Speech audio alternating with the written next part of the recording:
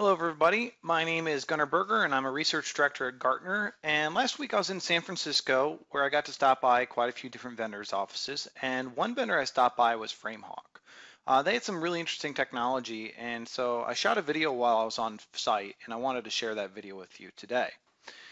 As this video goes along, I'm just going to provide some voiceover as I cut my original audio out of it. You'll just have to forgive me. But what you're seeing here are three different settings. Originally there was four. The fourth iPad was running Microsoft using RDP, some previous version of RDP, because Microsoft doesn't actually build an RDP8 protocol for iPad.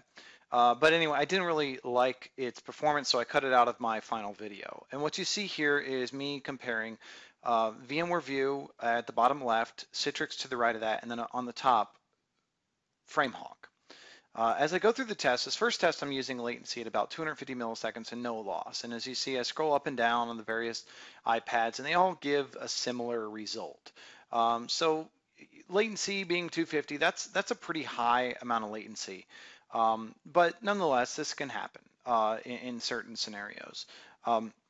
And the idea behind these tests are that I'm going to be testing some really difficult scenarios. So now I'm up to latency up to 5% loss, and as the top shows Framehawk, I go up and down, and it's very well responsive. And as I go to the Citrix test, or sorry, that's VMware test right there, and then the Citrix test, you find that they're both a bit laggy, which makes sense. Typically 5% loss is pretty high well, it's very high in most environments. But here again, Framehawk is showing off that even at this high loss, it still gives a very good user experience.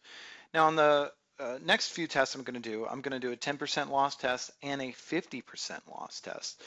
These tests are kind of insane. But if you look at the typical video that I do and you see other people doing on YouTube that they're comparing VDI technologies or protocol technologies, you tend to do a video test. And video test is a niche use case, right? We're not always on a virtual desktop doing a video test or running video. But it's a use case that we like to test just because it pushes the limits. So here I'm now testing 10% loss, and we're going to up it up now to 50% loss. Now, if you're on a 50% loss network, you have some major problems. But nonetheless, it's fun to see this executed. So here, again, Framehawk up and down, immediately responsive, and the other ones have completely fallen apart. Both Citrix and VMware cannot handle this type of environment. And frankly, these environments don't really exist. So it's cool as a test. It's not something that you really see in the real world, but it really does show that Framehawk has some really interesting IP in their technology.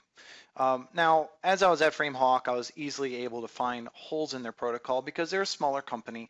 They're working for a niche use case, and they work really well over maybe some new opportunities that VDI could get into, satellite links or old wireless networks. So there's definitely an opportunity to grow with this technology. But nonetheless, it's really interesting that in the field where they are working in, they are setting the bar as far as how you would have a good experience working over high latency and high loss networks.